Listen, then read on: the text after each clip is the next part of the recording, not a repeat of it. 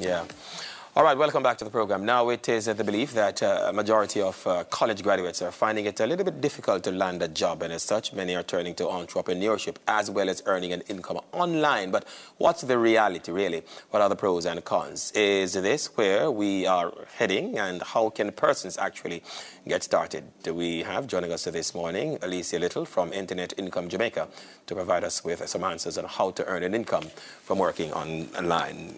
Alicia, how are you? Good morning. Good morning. Yeah, Morning. it's not the first time that we're seeing you, but we are very happy to have you again Thank here. you. First of all, just remind us what exactly is Internet, Internet Online, yes. Right. So Internet Income Jamaica is our company here in Kingston where we teach people how to work online. They bring laptops to our training center and we teach them how to work online and earn a good income working online. So we teach them everything that they need to know in a hands-on environment. We're located in the Ligor Business Center on 31 Upper Waterloo Road. So you actually have a structure, an office where people come in and then you take them through the basics and stuff. That's correct. In what areas can they branch out to earn from? We really focus on freelancing, so focusing on your talents and your skills and your strengths and turning that into income online. So we have a lot of teachers who've come through and they're doing proofreading and editing and writing online. We have a lot of college students that come through and they'll take whatever their personality is. We have students who are dancing online for money, singing. You know, it's whatever your skills and talents are, we teach you how to turn that into cash. It's turning your skills and your knowledge into profits. Who determines the talent of the individual? Is it something that you come in and you want to basically embellish? You say that I think that I'm a good dancer, I think that I'm a good singer, and so on. Because there are times when people probably get carried away. Right. So what is the determining factor? Who determines that, you know, this is where your talent really lies? Right. Well, actually, they determine it. If you know that you have a skill somewhere, you take that skill and you push it to make money online with it. But a lot of people that come through our trainings, honestly, they don't think they have any skills that they can make money online. So we do a skills assessment and we show them examples of other people that were in their similar situation or, you know, in a different situation, but they're making money online. So there's a skills assessment process. Okay, correct. I see what you mean.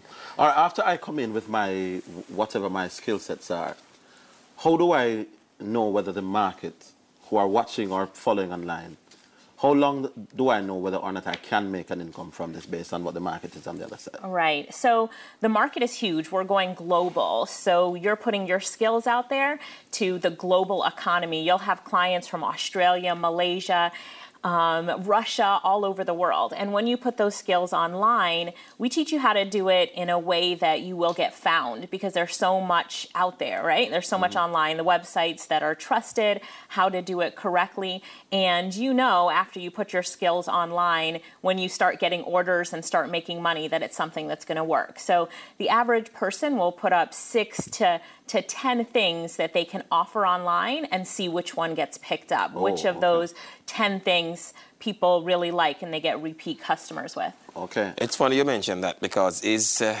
we often hear of these rather horror stories, if you will, and people being duped of their cash and being, you know, duped of whatever it is that they might expend on these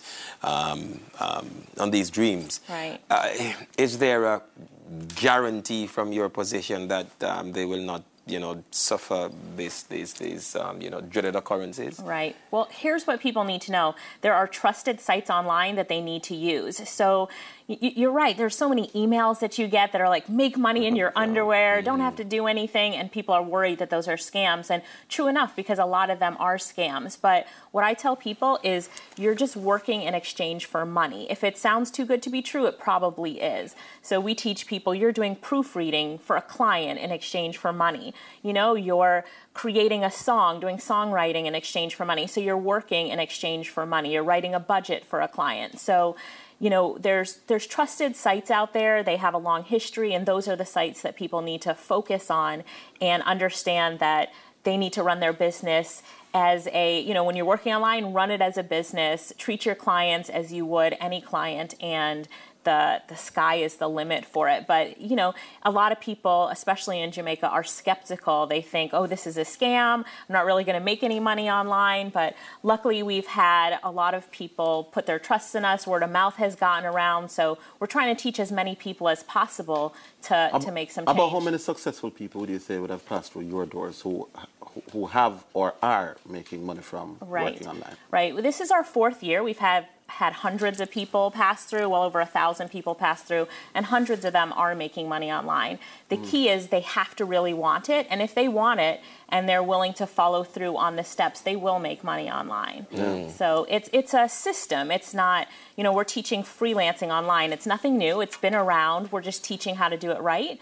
And then we have lifetime support. So we support you each and every day, answering questions and encouraging you. That's also helped us to become really successful. And it is fair to say that this is the direction in which the world is going, because technology has reached a point where there's no way at all that any business can subsist without incorporating, you know, this kind of technology. So it is fair to say that this is where it is going, and you would encourage most of these youngsters to focus in this direction. Absolutely. This is where the world is going, and companies are trying to get an edge over their competition. So they're looking online for creative talent. A lot of our students, they're hired by companies in Australia, and so Australians are hiring Jamaicans, getting, you know, creative things that they wouldn't be able to get in their local market. So technology has allowed us to really go global, and we need to take advantage of those opportunities. Youngsters and unemployed, anyone who wants to make extra income, the opportunities online are there.